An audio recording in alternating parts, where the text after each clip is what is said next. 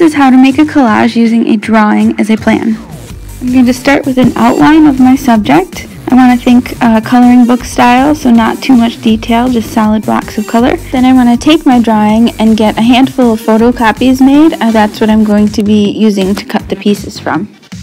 Next, I'm going to take my original and color in each section a different color, just to make sure that all my sections are lined up correctly. So this is my plan for a toucan. I've drawn it, I've got photocopies made, and I've colored in each section. I'm going to take this plan and use one of my copies to start cutting out the largest shape first. So here's my photocopy, and my largest shape is going to be one of these black pieces. So what I'm not doing is making puzzle pieces. I'm actually going to cut out and layer the pieces on. Notice in my example, I forgot to get photocopies made before I colored it in. I can get photocopies made afterwards, but it's very difficult to see the things on my plan. So I'm thinking about my layers, and I've decided to do that black piece first.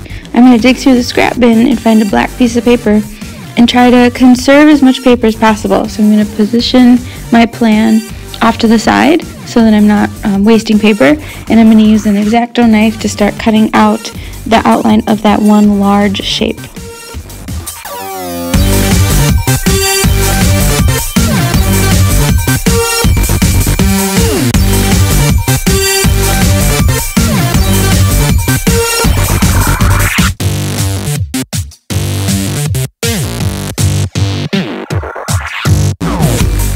So here's my black piece.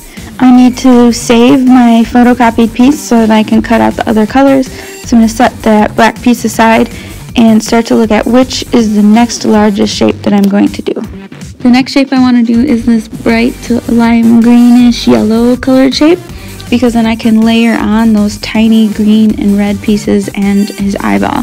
So I'm going to find that color of paper and take that little piece of my plan that I've already cut out a little bit of to cut out that next green piece.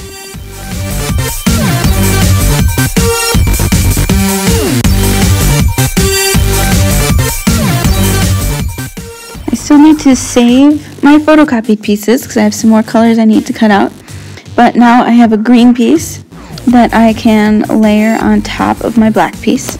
Here's how I store all of my pieces, because I don't want to throw anything away until I know that I'm done with it. So I make a little folder to keep them all in so that I can put them in my storage space.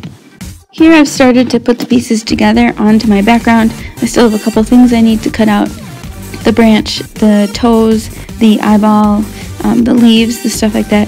And then I'll layer all those on top and end up with my final piece.